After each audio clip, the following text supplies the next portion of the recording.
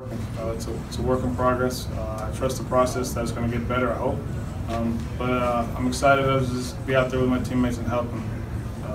Watching from the sidelines, it was tough last year, but being out there every day and just having fun with the boys and playing baseball again, that's all I could ask. Something to have him back in the lineup every day. I mean, the guy is one of the premier players in the league. He's worked his tail off to get to where he is now. He's been chomping at the bit for a long time to be back in the lineup and helping his club win games, and that's exactly what he's doing.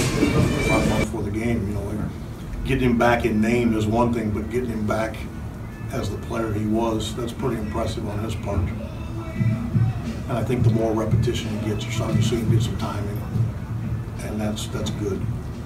He's got a really good idea what he's doing.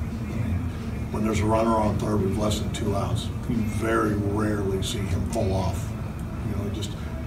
He can shoot the ball the other way, and then if they, when they start, they oftentimes pitch it backwards because there's a runner in scoring position.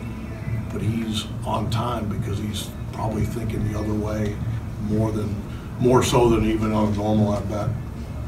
Yeah, it's a lot of hard work paid off this offseason. Trying to get my body in the best shape to physically get back on the field. I didn't think I was going to come back being a slap hitter, so I just got to keep a good mindset and just work on driving the baseball and continue to do it.